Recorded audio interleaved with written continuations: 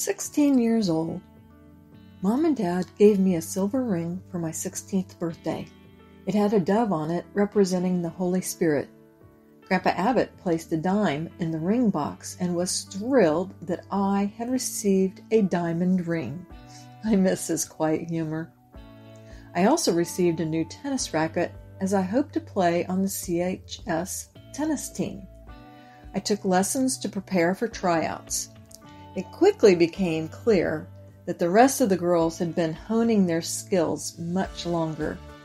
Knowing I'd only warm a bench, I dropped out. My first real job was at a skateboard track, owned by a friend's father.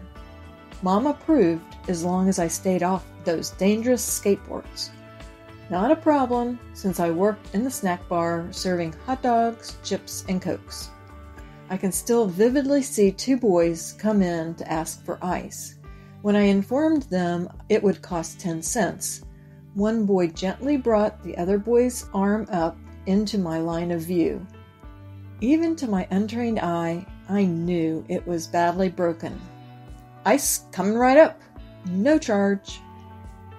Mom was blessed with a lifelong friend since childhood. Diane had 2 sons the ages of Bryn and me. Our families enjoyed each other, so in the summer of 1976, the Drieskes came to visit and we all went to Miami. The guys bred turtles and wanted to stop in a turtle and snake shop. David convinced me to let a large, harmless snake lean on my arm. Then he got distracted and walked away. I tried not to panic as the snake pushed against my arm and flicked his tongue at me. Help! Since Dad was a college professor, we took an 8-week vacation to see our beautiful country. Dad retrofitted our VW bus with a table that turned into a bed when lowered onto the storage bins, which doubled as seats. Mind you, this was before mandatory seatbelt laws. Camping helped keep the costs down. Mom, Dad, and Marty slept in the VW bus while Bryn and I slept in a pup tent. By the end of the summer, we could set up that tent in a flash.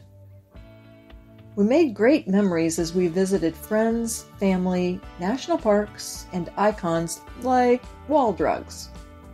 I remember the black sky as bats flew out of Carlsbad Caverns, the vastness of the Grand Canyon, going out for ice cream with family in Phoenix to celebrate a rainstorm, Disneyland compressed into a small area, the Pacific Ocean lulling me to sleep, and ginormous redwood trees. Camping provided memorable experiences. We learned to take a Navy shower when the showers were coin-operated or delivered ice-cold water, and stinky outhouses made for fast bio breaks. Dad woke Bryn and me up one freezing Montana night to sleep in the van. The next morning, a bucket of water left outdoors had turned into ice. Another night, Dad woke us up in the middle of the night to pull up camp. Drunk revelers were racing cars through the field where we were camping, and Dad feared they might drive over us. That night, we ran out of gas. As Dad set off on foot to find an open gas station, we tried to sleep. Each time a truck passed by, the van shook. Marty was irritated, thinking I was the cause. By the end of our bicentennial trip, we had been in 25 states, plus took a day trip into Mexico. Happy 200th birthday, America! #eyewitness to my life. #pondering friend to friend.